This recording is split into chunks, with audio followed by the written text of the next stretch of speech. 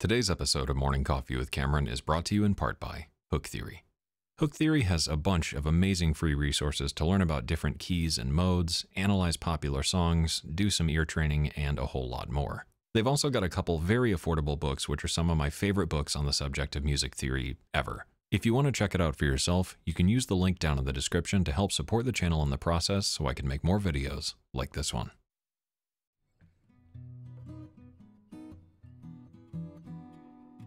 Howdy doody, buckaroonies, and welcome back to another episode of The Salt King Rises. The other night, I was answering some fan mail stuff, and I found myself once again answering a question I seem to get a lot. Someone was asking for some advice as to which plugin they should buy. They couldn't choose, but they knew that by buying one of these plugins, they were finally going to be able to start making music, and that really makes me mad. The music industry is a business, and all too often these companies fall to the same predatory marketing tactic of selling the dream, whether it's some discount polo-wearing associate's degree stain trying to sell you a half-baked drum sampler, or someone who couldn't sell their $20,000 anti-jerking off lessons and decided to reheat and repackage a pretty mediocre saturation plugin, or any number of professional companies who will jump at the chance to tell you that what separates you from the pros is just 3 easy payments away. There's a saying in the world of photography that the best camera is simply the one that you have on you. And I think this is very much true of music as well, because the plugins don't make the music, you do. With that in mind, today I wanted to share with you a few of my favorite free piano libraries that you can try and make something with this week. Maybe we'll even work on a little bit of a ditty ourselves here today, because as the wise philosopher Hilary Duff once said,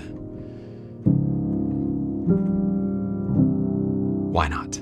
Okay, enough babbling, let's hear some pianos. All of the pianos in this video are 1001% free, including the plugins that they run in. So of course, as always, all this stuff is gonna be linked down in the description below if you wanna grab any of it for yourself. First up, we have Claustrophobic Piano from Piano Book. This runs inside of the free Decent sampler. And what I really like about this one, if I just give this a quick play, it is a very full, dark and warm sound to it that I really like, but it's still pretty intimate sounding.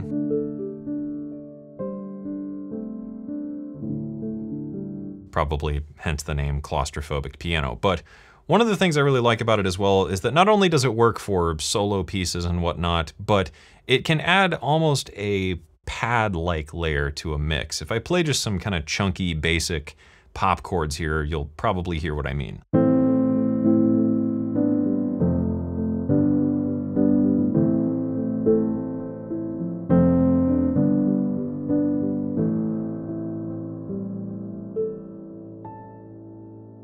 It just has this nice, full, warm mid and low end that can really round out a mix that might feel a bit sterile and lifeless otherwise.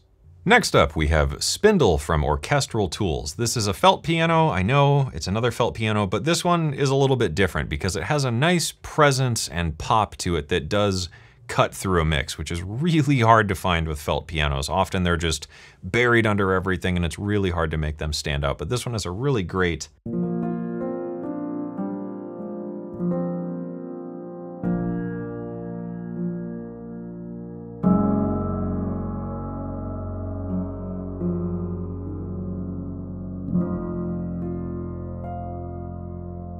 upfront and very punchy type of sound. I like it a lot. And it could even work in like a pop production, which is a really rare thing with a felt piano, to be that kind of upfront and in your face. So that's kind of cool. It doesn't have very deep low end to it like some other libraries,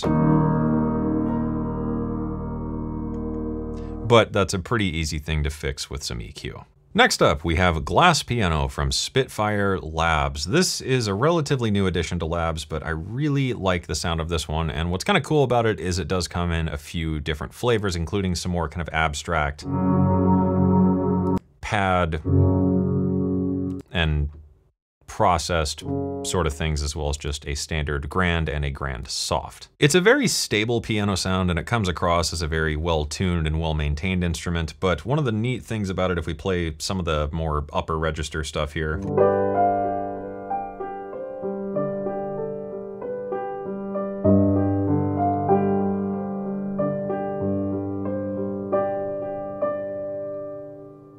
is there's just this hint of room tone and little shuffling noises and other details that make this really lifelike, and I really enjoy that a lot about this one. This is another sort of rare soft piano that still cuts through a mix really well, so let's take it out for a test drive.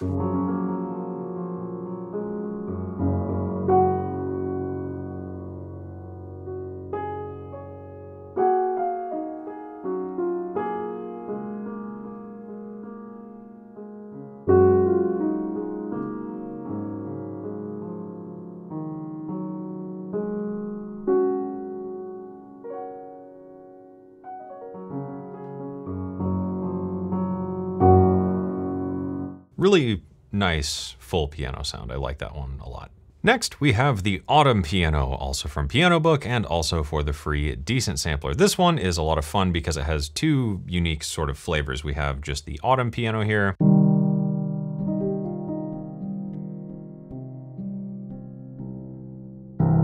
which feels like I guess what I would call a hero piano. It's one that's really meant to kind of take center stage. It's delicate, but warm, and it just sounds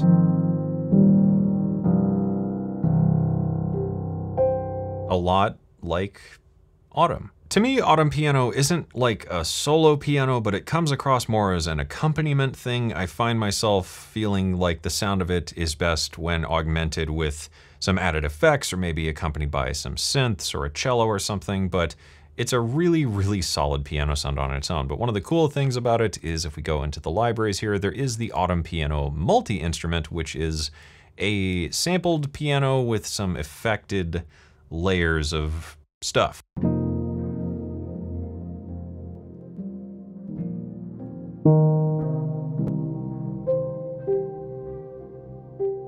Which is a pretty cool sound. I think this one is really worth checking out because this affected version here, just gorgeous sounding. Next, we have the Winter Felt Piano prototype from Piano Book, and again for Decent Sampler. This is a lot like the Claustrophobic Piano, but has a different sort of flavor to it, and I think that's what's important with piano libraries and stuff, is having little nuances between them so that you have different tools to do the job right. The Winter Felt Piano is another felt piano. It's very intimate, you get the idea, but I like this one because it reminds me sort of that Autumn Piano or of the Claustrophobic Piano, because it does just sound a bit more immediate than other felt pianos, and I really like that, especially for such a compact sample library. What I really like about this one in particular, though, is using it for very slow pieces, because it has an interesting sound to the sustains that I can't quite put my fingers on. I don't know what it is that draws me to it, but it just sounds really, really cool. It's great for just those slow, shifting, drifting pieces, like a chunk of ice lost at sea or something.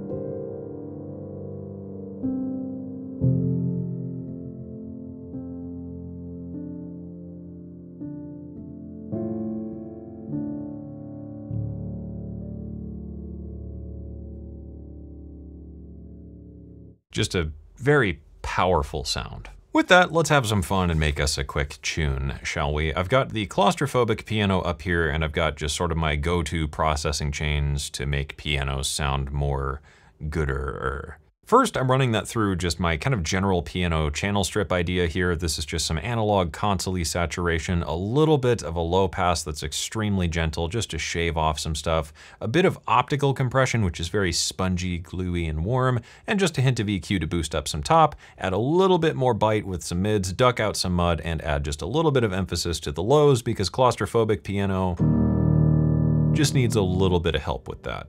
With Ascend, I've routed that into Ultraverb, and we have our final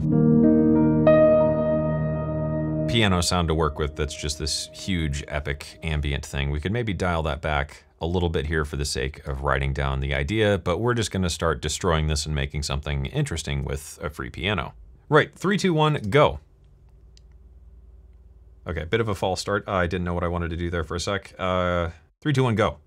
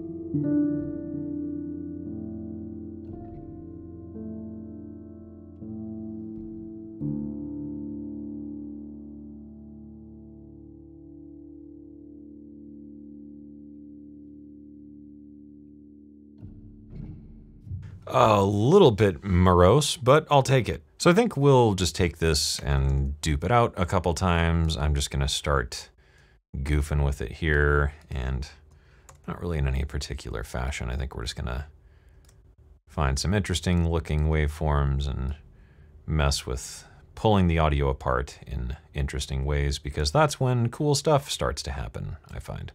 Okay, so with that same recording messed around with a bit here, what have we got?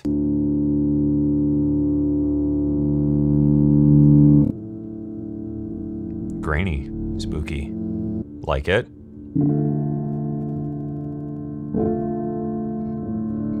That was kind of cool. It was almost like a little delayed effect.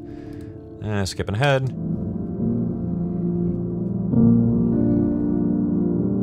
Cool, I like the direction. Let's start messing with these a little bit. Warp modes make all the difference. Kind of like that one with the stretch. Let's pitch that one up an octave.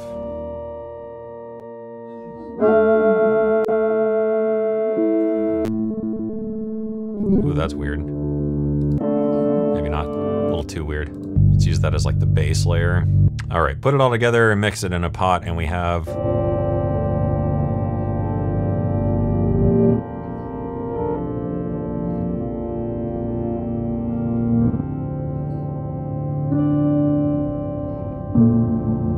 okay, I like that. I like that. Let's just absolutely wreck one of these here and make that into just a super shimmery upper layer, and we'll start goofing with some effects.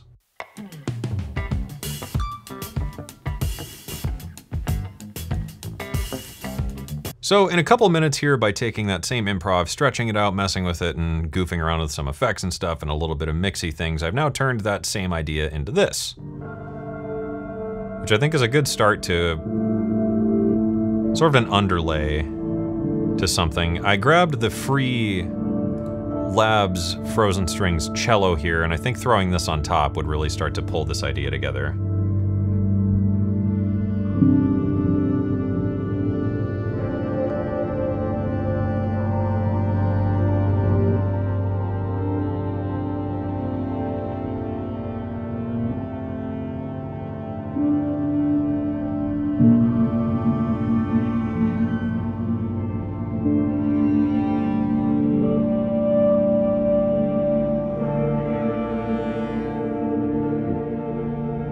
I really like the textures and kind of little bits and bobs that are starting to emerge from that. So maybe that'll be the rest of my afternoon here, is sitting down and goofing with this. That's a pretty interesting idea for about maybe 20 minutes worth of work. And I think I could definitely expand on that and start turning that into something. And I would encourage you to maybe go out and do a little bit of the same this week. That wraps everything up for this video. As mentioned, all the plugins and stuff are gonna be linked down in the description below. Go out, try these for yourself, and see what you can make. Of course, if you make something cool, feel free to share it with me on social media or the Discord, because I always love to hear what you're out there doing and what you're working on. With that, thank you for watching. I hope you enjoyed it. I hope you learned something, and as always, I hope this inspires you to get out there and make something awesome.